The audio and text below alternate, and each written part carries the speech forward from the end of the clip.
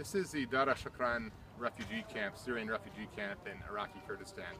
There are some 6,000 people here living in tents and some cinder block homes.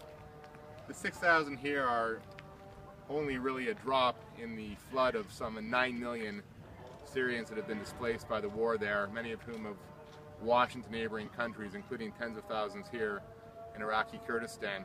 Most of the families here are Syrian Kurds.